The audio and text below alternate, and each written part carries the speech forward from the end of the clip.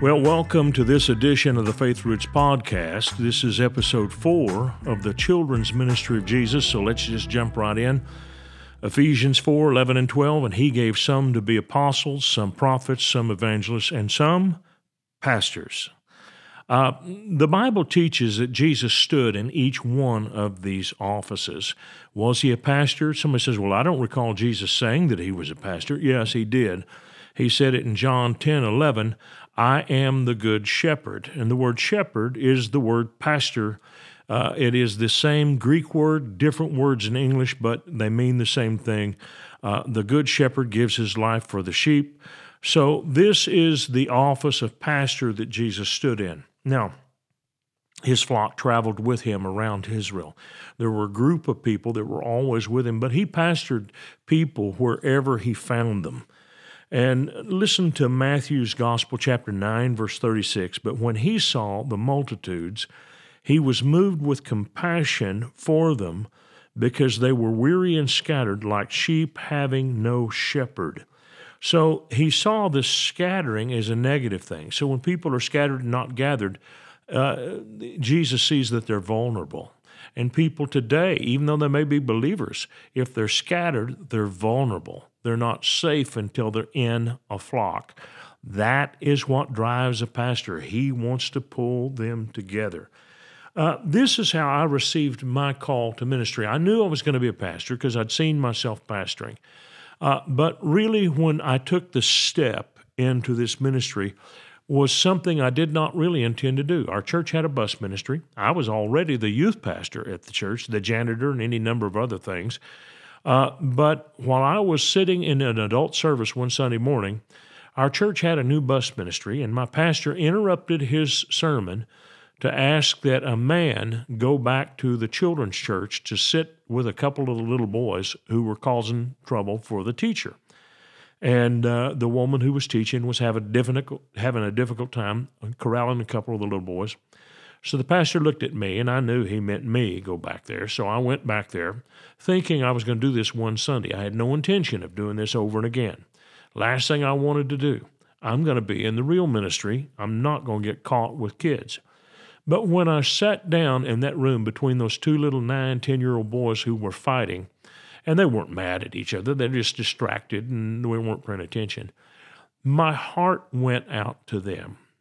And I thought to myself, I know why they're not interested, and it's because the lady who's teaching doesn't connect with them. And she's doing the best job she can do, I get that, but she isn't effective. And if someone like me doesn't come along and take this up, they're never going to reach these kids. So I went to the pastor and I said, would it be possible for me to take these little guys, 3rd, 4th, 5th, and 6th grade, the old ones, they're the ones who are not listening in the class. The ladies that are teaching are sweet, but they only appeal to the younger kids. Can I have those older ones? And they didn't take too long to think about it. They came right back to me and said, yes, you can do it.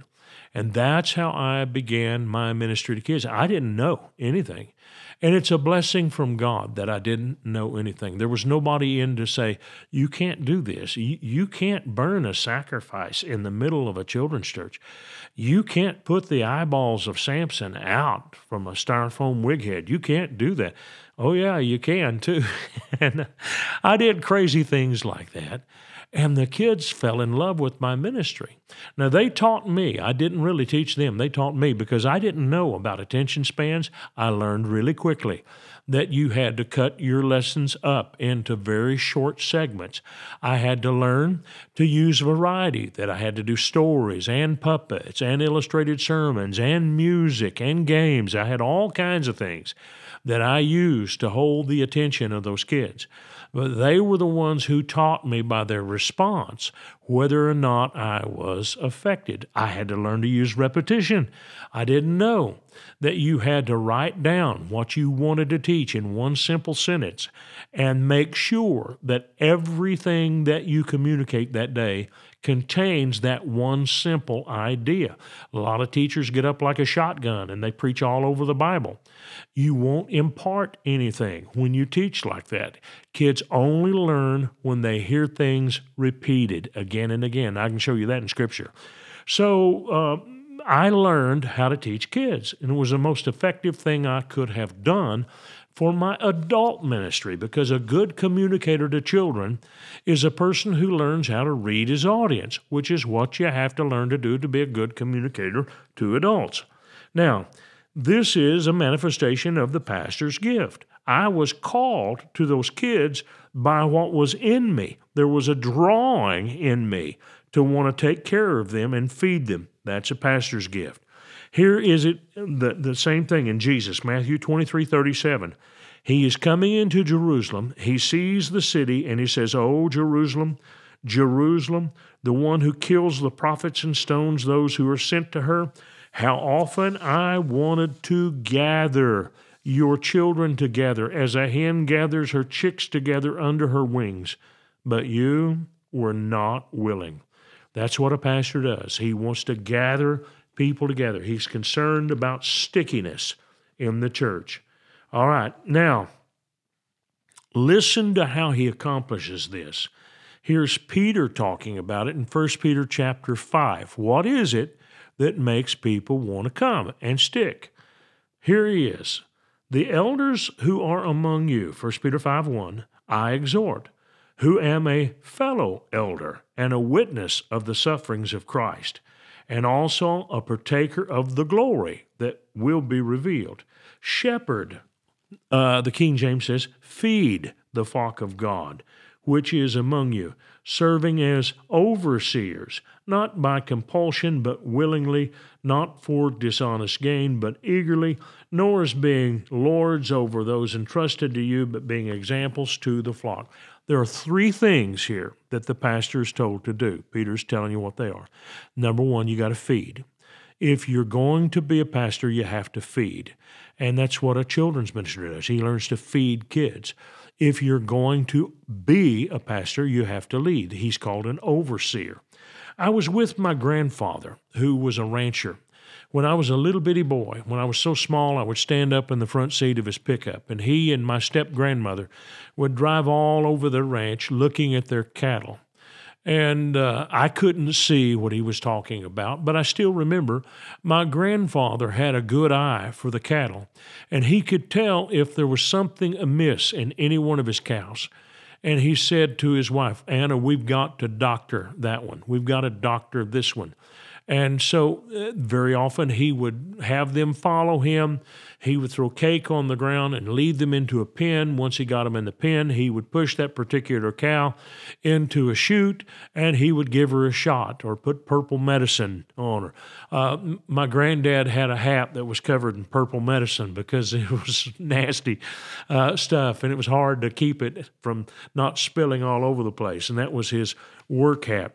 So he had an eye for these cattle. He could see when they needed help. That's what a pastor has. A pastor senses deficiencies in the flock. He can see that they need feeding in a particular area. And that's the Holy Spirit giving him wisdom to go in a particular direction. So you feed and you lead. So that leading is that you're feeding with oversight. You're not just throwing out good material because it's good material, but you know that certain things need to be taught in certain seasons. And finally, you have to be an example.